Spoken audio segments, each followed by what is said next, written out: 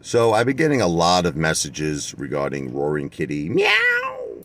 Um, you know, whether he did the right thing or whether he did the wrong thing. I'm going to sum it up. I'm going to make it very simple. I don't know if Roaring Kitty sold any, because he had 5 million GameStop shares. We know this. We know that he had short-term options expiring June 21st of GameStop. Okay. So that's just options. But as far as shares are concerned, if he sold all of his shares on the run-up, that's not good. Because, he was in his live stream talking very highly about Ryan Cohen and how he's going to turn the company around for the better. That sounds like a person who believes in the company for the long term.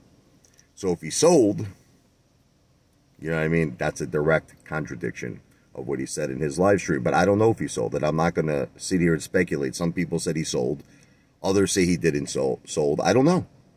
I'm not a mind reader. I don't have a crystal ball, okay? But it's really as simple as that. You can't come out, pump up a stock, and then sell immediately on a run-up because, hey, that does look like stock manipulation. I am not a lawyer who specializes in securities. Let me be very clear. I'm just a big man from Jersey who's about to get $300 worth of food. I'm going to make myself a big roast beef provolone hero. You understand? So don't listen to me.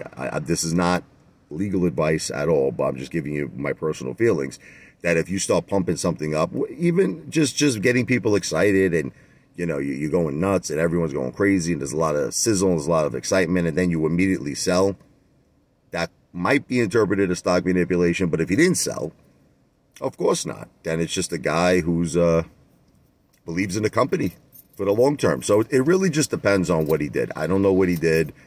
And all I could say is this. A lot of my retail brothers and sisters did well. Okay, and God bless you and God bless your families, everybody who made money. And I was a big fan of Roaring Kitty for that reason. And that reason alone is he was helping our retail family. But, I don't know what he personally did. I'm not going to speculate. Okay, so I'm just going to say everything I said on this video is alleged because I really don't have any solid evidence or solid proof. But I just gave you my views. Okay, so this video is not financial advice. I am not a financial planner. But I am the greatest entertainer who has ever lived on planet Earth and the entire universe. The one, the only Apefather in the house, baby. What?